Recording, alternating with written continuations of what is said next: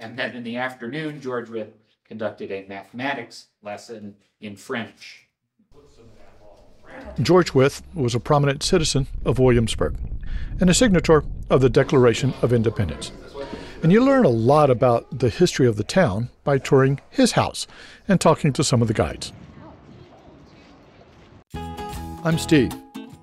I'm Nancy, and together we are living our dream. Our goal, to travel the U.S. and Canada, while spreading the messages taught to us by our pets of keep smiling, be kind, and be happy. Join us on our travels by subscribing to our channel as we continue our great adventure. Yeah. So this one dates back to when? 1755.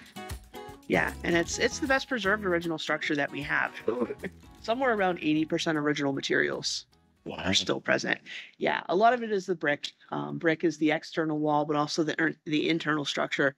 A lot of the wood that you'll see inside is original. The doors, the floors, the staircase, all except for the treads. Some of the woodwork around the windows, including the interior shutters that you'll see.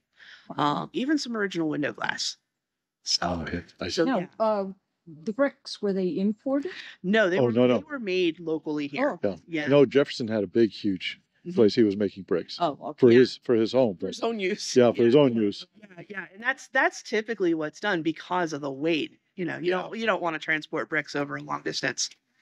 So there's a great connection between Jefferson and Wythe, because Wythe is Jefferson's law teacher. And yeah. So he taught at William and Mary. Well, he does, but actually at first he's teaching right out of the house.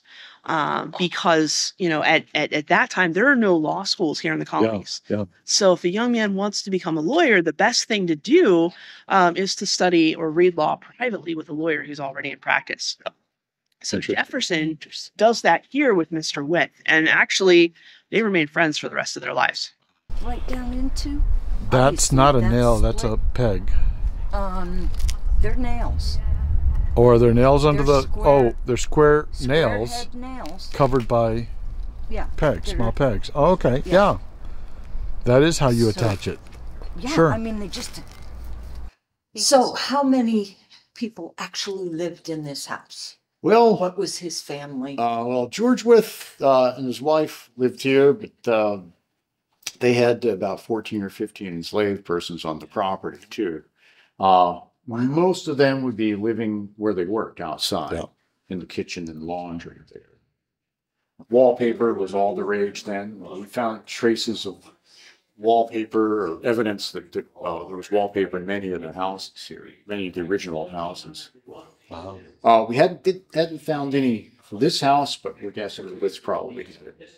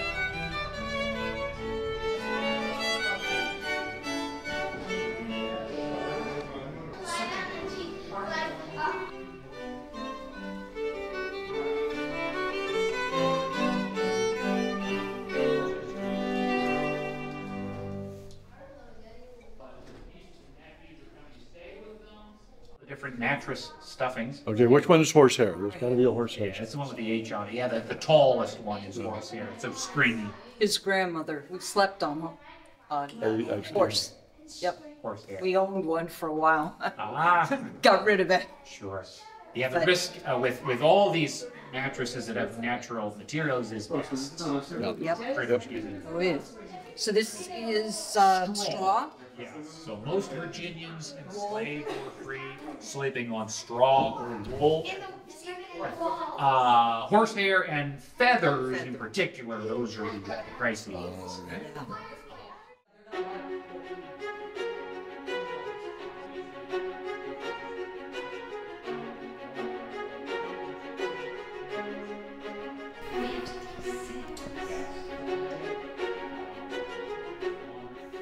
Even upstairs, they have a 12-foot ceiling.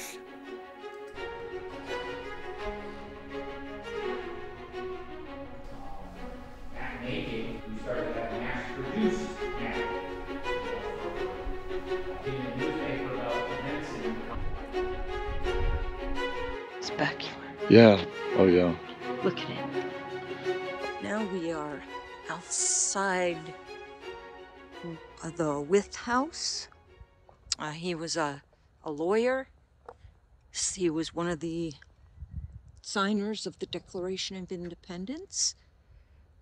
Right here beside him is the Bruton Parish. They live right next door to the church. Beautiful yard. Gardens.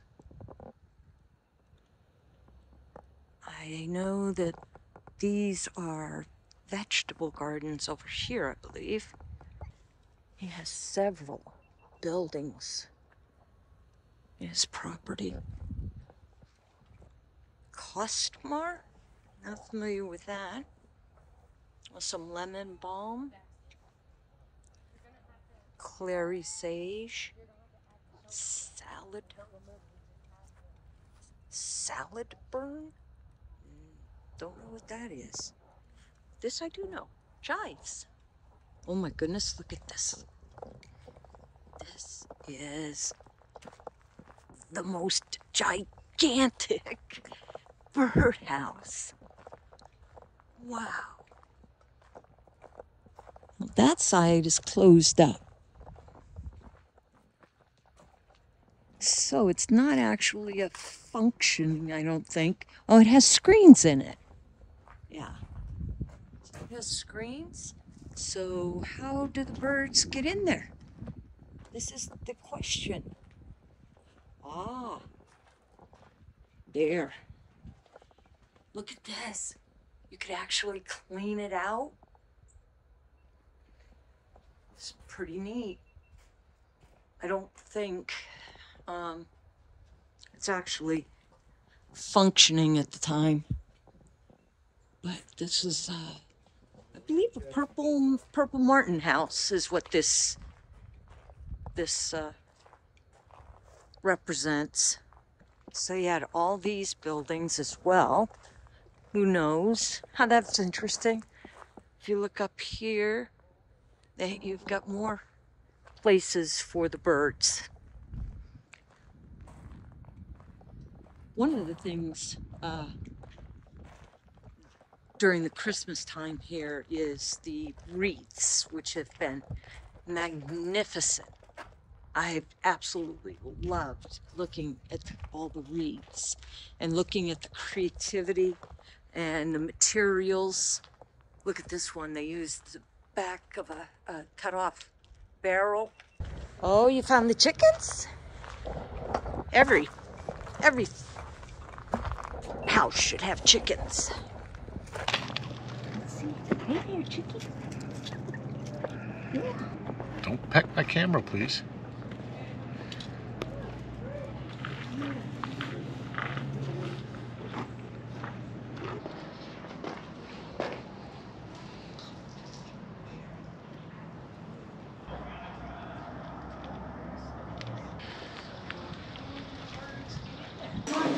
Warm the water. I think we need this. These are the quarters for the cook because it's attached to the kitchen. It's important to understand while walking through George Wythe's house, this is how the well-to-do live. Looking at the servants' quarters, things were much more sparse. They got the lawnmowers working.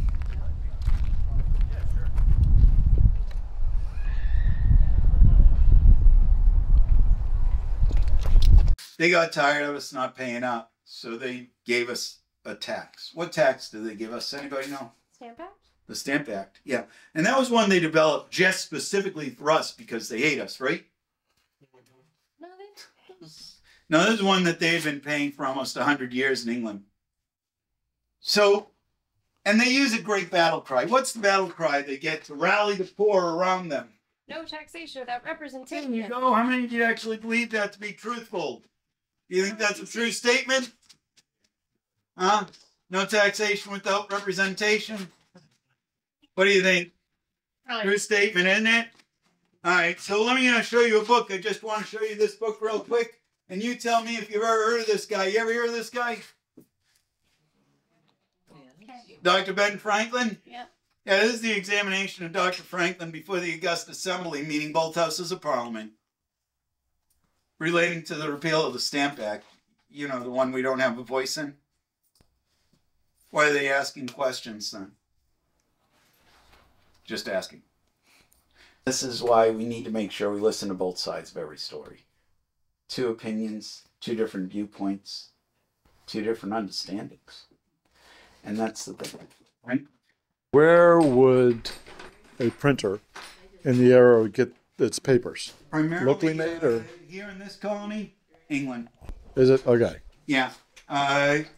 Northern territories were making paper. The South can't. The reason it's not made of wood, it's made of old rag. Oh, yeah. Right? Yeah. So we don't have industrial complexes in the South. We don't have dense populations. We don't have big cities in the South. Yeah. You need all of these things to produce the rag that's necessary for paper making. Okay. So we're going to import that. Who were the primary customers of the printers? It depends. Where are we talking? Here in Virginia, or are we talking somewhere other in the Well, I would think So- we're from Boston, so Boston and Virginia. Is it a different audience? Yeah, sure. Well, and the reason being why? Because Massachusetts started public education in the years 1647. 27 Okay, years yeah. after Plymouth Colony has started, public education comes to America. Wow. In Massachusetts. Virginia doesn't see public education for almost 250 years later. Wow. The country as a whole doesn't get public education until the turn of the 1900s. Yeah. Right? And that's the thing. So when we look at this, we have to look at the populations that we have. Massachusetts is not necessarily an agricultural colony, Right. but it's an industrial colony, shipbuilding, whaling, you know, seafarers for the most part, till you get out west. But that's the wilds of Massachusetts. Get beyond Worcester and forget it, you know. There's still Indian territory out there. So what were they? They were printing books then you would? So the thing is, up in Massachusetts, New York, Pennsylvania, they actually had book publishers. Okay. And because of that, we had a lot more books. But Yeah. because you were in an industrial area, a lot more people were able to buy the products that I produce. So a lot more printers. And down here in the South, for 35 years, we were the only printing office. Wow. And we got our printing office started 91 years after Massachusetts starts public printing. Wow. Right?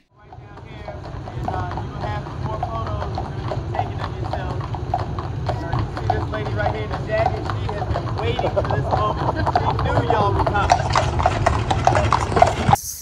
And we're on our way now down to some of the Main Street area, go through some more houses.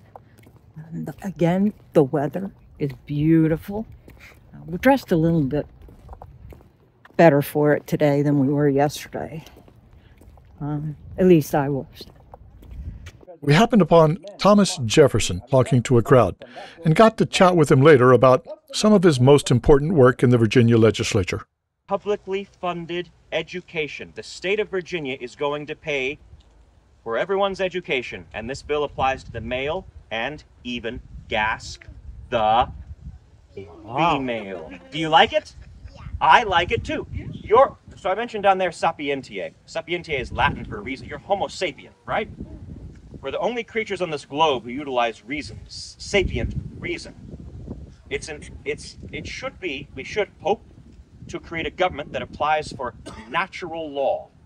That is, if this is a natural right to use your mind, have the same mind as those men, right?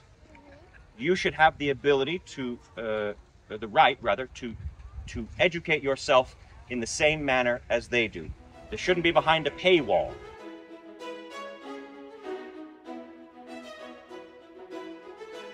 In our next video of the Colonial Williamsburg series, we visit a few shops, a dressmaker, a leather maker, and the Capitol.